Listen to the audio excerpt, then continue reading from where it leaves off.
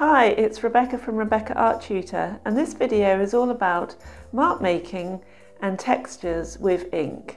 So what is it about ink and mark making that is so special? Well, mark making really is just a term which means making marks and different types of line, and it's something that we do use in art. And ink is something that goes really well with mark making, and it's almost an ideal medium, I think, for making textures and making marks.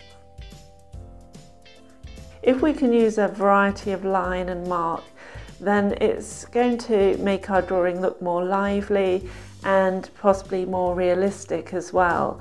Sometimes we need to capture a texture in our drawing and painting, and this is done best through using perhaps a type of mark making, or using a particular type of tool that can capture that texture really well, perhaps better than using just a pencil or just a brush.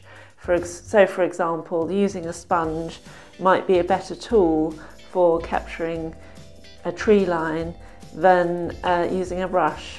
So mark making is really an area that you can get quite experimental with, and the way to learn about mark making is really just to have an experimental approach and to play around with different tools and different types of mark and line.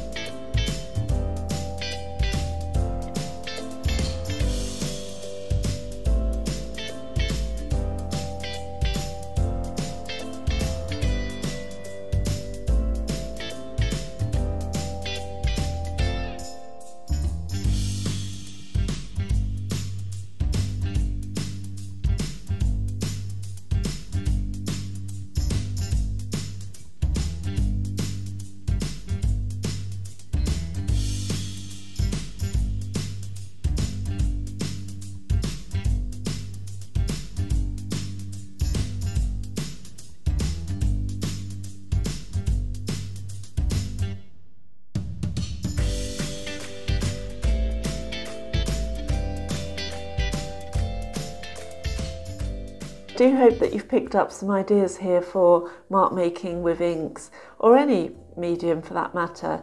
Just the idea is to really explore different marks and textures and use different things and be quite experimental, and you'll soon enough make some discoveries around some lively marks and lines that perhaps you can apply to your own artwork. If this is an area that you're particularly interested in, you might like to check out my Skillshare course, How to Create Inky Collage Animals.